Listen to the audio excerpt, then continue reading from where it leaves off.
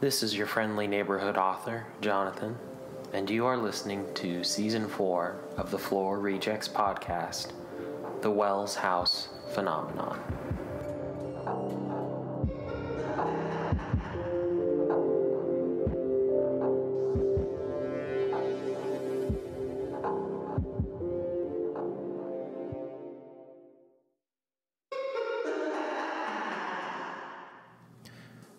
Last week on the Floor Rejects podcast, Warren was found flying through the air. He smashed into his grandfather's truck, he broke his arm, he cut himself up, and he ended up alone in the middle of the street, waiting for an ambulance to come that he wasn't sure was coming because nobody seems to know how to work technology where he lives. This was the plan all along, of course, that he had come up with Thomas and his grandfather, but he doesn't know that during the day. So let's see how he fares in chapter 26, I think? Yeah. Chapter 26. Clarity. As the ambulance rocked its way over country roads to the county hospital, Warren found himself plagued with confusion on top of his pain. He could almost see Edward disappearing in his mind's eye. He was out of the car and standing stock still in a moment, and Warren couldn't reason it as he moaned and rolled in agony. His arm, he would find out, was fractured in 3 places. His leg would require 17 stitches, and his scalp would need sutures as well. He woke up alone and cold in a bare-bones hospital room the day after his incident, having slept fitfully with no dreams the night of the incident. He was groggy and bewildered when he opened his eyes to the harsh daylight streaming over his face. "Oh," he groans, and a nurse pops around his doorframe within a few seconds. "Hi, Sugar. I'm Kathy, your daytime nurse. Do you need something for the pain? Maybe something to eat? You're all skin and bones," she pipes, and Warren croaks in the affirmative. She returns with a small cup of pills and a water. Warren gulps greedily, his body oddly stiff even considering his injuries. When he swallows the pills, Kathy smiles. "Just hit that call button when you need me, Sugar. You're the only one on my round so far." She's irritably cheery. Warren smiles politely, but as soon as she leaves, he wishes that she was back. He wasn't used to being alone anymore. He looked down to his arm, and the IV in his vein was annoying him, but he notices that it looks strange, alien. The veins are pronounced, pressed to his skin, and his arm looks too thin to be his. He panics, lifting his blankets to find that his legs, even covered in bandages, are gangly, his knees knobbed and cocked at odd angles. He scrambles to his feet as quickly as he can muster and wheels his IV bag with him to the bathroom. When he gets in and the light flips on, he gasps. His face is sunken, his cheeks sticking out like ships sinking into the ocean. His eyes are hollowed, glowing in panic from deep within his face. He holds up an arm, and the skin's hanging from bone. He can't process it. His mind is convinced that it isn't him, that he wasn't looking at his own reflection but someone else's. He falls back against the wall, trembling and sliding to the floor as his reflection follows him, mirroring the movement. "No," he murmurs, looking down at his bony, gnarled fingers. He begins to weep, his confused turning to outright terror as he feels the hot drip of blood on his face. Just as he reaches up to feel his head, there's a knock at the door. "Hun, you okay?"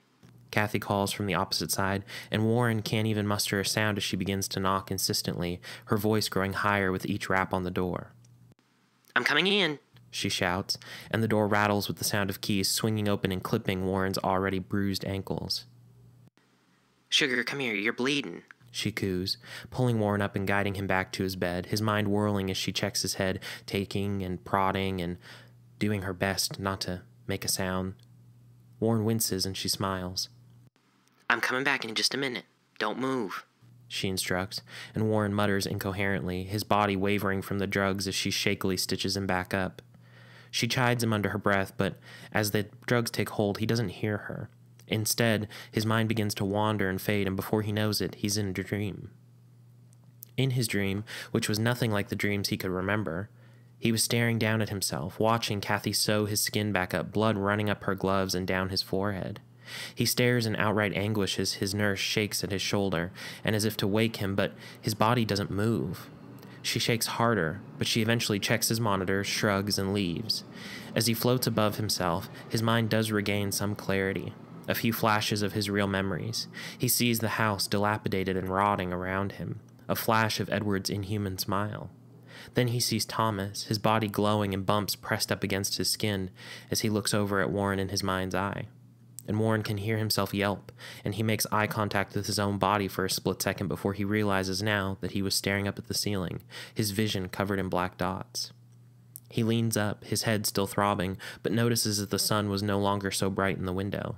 In fact, it was dark enough in the room that he had to squint to read his bracelet. Kathy comes back in, the hands on her wristwatch glowing faintly in the dim light. Hey, hun, I'm about to switch you out with the night nurse, Trish. Do you need anything? She asks, and Warren clears his throat. Some food? He asks, his voice raspy and hushed. Of course, sugar. I'll let her know that you're ready, she says, and she leaves the room, the overhead lights humming as they brighten on a timer. Soon Trish, a squat motherly nurse, shows up with a pink plastic tray of food. It's almost inedible, the meat gray and gelatinous and the corn and peas stuck in a solid lump on the side. He picks at the food, his mind still slowed, and wonders what his friends at the house were up to, as well as his lover. He keeps thinking about Edward, but the longer he does, the less he can remember his face. In fact, as he lays there in the bed, the concrete details of his life begin to slip from his mind. When he tries to remember Lila, he can only see a young, beautiful woman with bright red hair in his mind, but he knows she's an old woman. But in his mind, he just can't picture her. He shakes it from his thoughts, instead trying to remember his family, and them he can see clearly. He can picture his dead father, his alcoholic mother, and every pet he had as a child with perfect sight. When he pictures his grandfather, though, it's fuzzy. He can see him, but in a black haze all over. The night drags on, and after another round of painkillers, he's launched into a restful, dreamless sleep. His body appreciates it, and when he wakes up, even though the pain is still more, but he's alert and upbeat when Kathy comes back in with an equally unappealing breakfast. As he takes in his body, his appearance, Kathy takes note. Mr. Wells, are you okay? Do you need some help? Is someone hurting you? She asks seriously as she pushes something into his IV bag. He stutters for a moment as if he's unsure. No. I am perfectly fine. I think I just needed some time off, he says vaguely, recognizing the warning signs of a possible longer stay in this place. Are you sure? You can tell me, she goads, but Warren shakes his head as the nurse busies herself around the room. She looks at him to say something else, but then a ringing at the desk outside of the room has her hurrying away. Relieved, he pulls at his bracelet, a thought slamming into his head like a ton of bricks. He remembers he can't be away from the house for more than 2 days. He knows that he doesn't want to risk the loss of his new house and security, and so after he hears Kathy hang up the phone, he rings her with the call button. She comes back in, an expectant look on her face, like she was ready for him to confess. He pulls his weak frame up on the bed and smiles as best he can, but he worries so that she can hear it as his jaw clicks. Kathy, I think I'm ready to go home, he says, and her face drops. Oh, not yet, dear. No. You need to stay at least another day. You haven't even been able to see the doctor on call while you're awake. You need to stay, she says, and Warren shakes his head as firmly as he can. No, I have to get back to the house. It's important. My, cat is probably starving, Warren says, and when Kathy tells him to call a friend, all he can tell her is that he doesn't have any. Well, technically you can check yourself out, but I wouldn't recommend it. Seriously, Warren, she says gently, but he's persistent, and she nods and goes to get his discharge paperwork. He finds his clothes in a bag in the bedside drawer and gingerly dresses, his pants ripped and stiff with blood. Oh gosh, can you at least have someone bring you some clothes? Maybe a parent or a sibling? She asks, as she hands him a paper full of forms to fill out. No, my mom lives too far away, he says as he signs his discharge. When he stands, he does his best to do so confidently and walk from the room. But when he turns to ask her a question, she has to nonchalantly grab the doorframe to steady himself. Is there a taxi service I can call? My truck is still at my place, he asks, and she smiles a confused smile. No, honey. There's no taxis around here. I can call someone for you, or I guess I could take you, she says, and reluctantly Warren nods, knowing he was running out of time, unsure how far away he was and how specific his contract would be, or what he would encounter when he arrived. She nods, rushing to grab her purse and gestures for him to sit in a wheelchair. Policy, she says as he resists, and so he flops down, letting her wheel him out to an old green Jeep. She lets him climb in on his own, and he gives her the address that she types into her phone, letting him know that it would be a 30-minute drive. On the way, he's happy to smoke her cigarettes, stare out the window, and chat idly with her as they winded their way back to the house. When they pull onto his street, he's taken aback to find that the truck is still sitting in the middle of it, the doors still open, blood on the seats. Kathy's taken aback. Hun, you need to tell me if you need help. I can find someone who... She begins, but Warren looks at her, his mind feeling muddier the closer they draw to it. I'm okay, Kathy. I promise. I just live alone out here so no one's moved the truck. He says, and she nods reluctantly. She drops him off at it, again telling him to let her know if he needs any help, and gives him her phone number, which he pretends to program to his phone. When she drives away, the sound of her Jeep fading in the distance, he looks to the gate and climbs to the beaten, caved-in cab of the truck. He sees the keys are still in the ignition in the on position, but when he tries to crank the truck over, he realizes it's been run out of gas. Shit, he mutters, and limps over to the gate keypad. He types in the code to the gate, and it begins to open, but just as Warren begins to climb through, it slams shut. His head is pounding as the pain meds wear off, and the sound triggers the pain. He tries again, and this time the gate mechanism whirls and grinds as if something was holding it closed, and eventually it just clicks. When he tries a third time, it just clicks again, as if it was broken. He rattles the thing, wondering how to get the attention of those in the house since they don't have phones and the house was a quarter mile up the hill. He can't see anyone around, no one on the other side of the gate, and he has a flash of another memory, of the brothers in the rear view of the truck standing there as the gate shut, and he rattles it again and again, hoping it would open. It does not, and in fact, it seems to be welded shut at this point. He knows climbing the gate is out of the question, and he leans back on it, sliding down the bars until he settles, knowing all he can do is wait and hope someone comes down. He starts to drift off to sleep, but just as his eyes shut, the gates rattle hard, knocking into his head. Hello? Warren calls as he turns, but no one is there. Then the gate rattles again, harder this time, and Warren sees a faint distortion in the air, almost like a person moving. Hello? He calls again, and when he looks up the drive, he can see Edward sprinting down it towards him. Edward! He yells in relief, but the man doesn't even look at him. Instead, he slams into the gate with his shoulder, but it doesn't look like he connects. Oh my God, stop! Warren shrieks, but the air wavers around Edward, who begins to curse, his body slamming up against the gate. Stop! Warren yells again, pushing against the gate, trying desperately to type something into the keypad. Edward grunts as an invisible force seems to hit him in the stomach, sending him reeling back, and after a moment he lunges forward, gripping something Warren can't see, and then his body begins to waver like the air around him.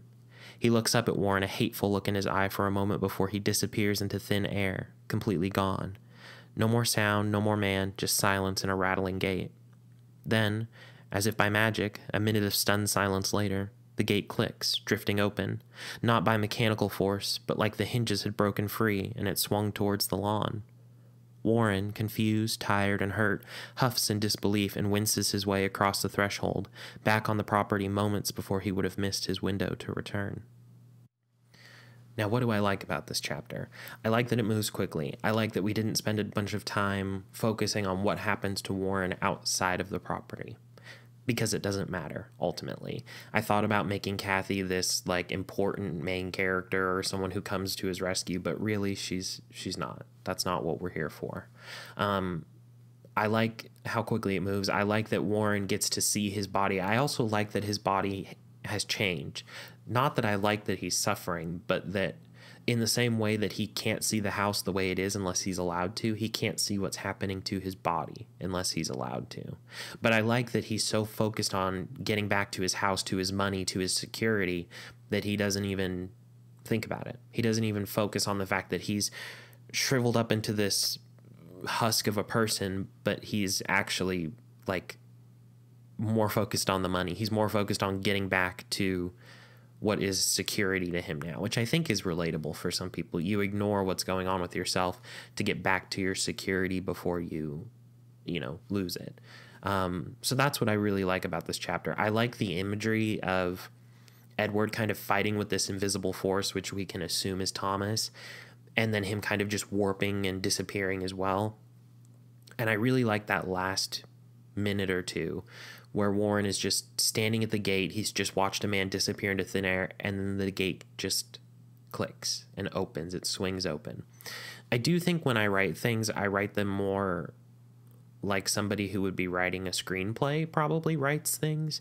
And this is a first draft, so it is probably more akin to a screenplay just in format and in information. But I like that image of him walking across the threshold not knowing what he's doing. And I also like the juxtaposition between his dreams on the property and his dreams outside, because as soon as he's outside of the property, he can remember his dreams and they're horrible dreams, or he can sleep and just sleep, and his body is so grateful for that even with a broken arm, a cut up leg, and a cut up head, he's more alert, he's happier just because he's able to sleep. So that's what I really like about this chapter. I'm getting better at narrowing down what I like. Some things I need to work on still is not repeating the same words, and not necessarily he said, she said, she said. What I also notice is sometimes I repeat the same sort of descriptive phrases or variations of a descriptive phrase. Like I used sunken and sunk twice within like 2 sentences. I don't really want to do that. It just feels a little bit too repetitive. I also struggle with using words that mean the same thing for the same thing too often, if that makes sense. Like he's sitting there angrily and then he does something angrily. I feel like I should be saying he is sitting there angrily and he does something aggressively, or like a different word that means the same thing, because I don't want to repeat myself. So those are some things I feel like I kind of need to work on still, along with other things. And I feel like I need to work on moving out of this apartment because the planes overhead are just ridiculous. I apologize for the sound, but it's kind of the best I can do. You know what I mean? Even if I was hiding in my closet with all those clothes, you'd still hear it. So I don't know.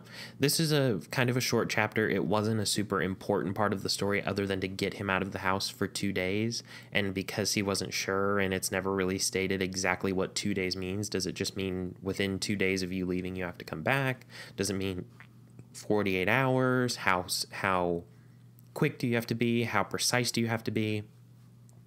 I just like it.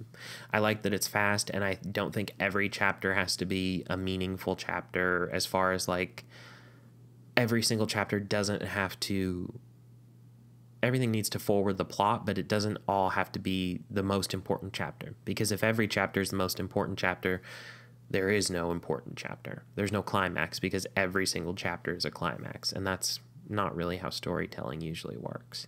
So that's kind of what I like this week. I figure I'd give you a shorter episode. If you don't know, I launched a Etsy store, not a Etsy store, because Etsy begins with E. It's called The Floor Rejects, or just Floor Rejects. And I sell my art there, just minimalist art, not like paintings with lots of gusto and impasto and texture. They're minimalist drawings of bodies, and I'm selling those. They're digital downloads, so you can download them and print them out if you want. You can download them and send them to a printer and have them printed out in these massive frames. I'm doing some research into linking it up to a company that will print things for you, but that's kind of pricey. So I'm hoping that at some point something will take off so that I can pursue my art a little more easily, because right now I just keep pursuing it and it keeps saying no over and over again.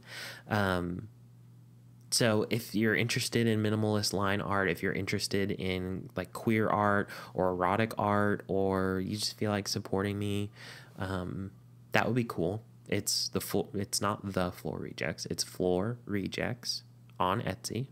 I think there's like 20 different pieces on there right now. Like I said, you buy it, you can download it, print it from your home printer. I think it comes as a JPEG, so you could literally buy it for like, I think they're $3.99 a piece, and send it to a printer. Usually printing something with like Staples is like, I don't know, $10, maybe $15. get a cheap frame from Walmart and you've got under $50, you got a big minimalist line art drawing, if that's something you're into. But either way, I appreciate you listening, watching, being here with me every single week. And I will talk to you guys next week. We're getting pretty close to the end of this story, and then we'll take some time off, and then I'll come back with a new one. So I'll talk to you next week. Bye.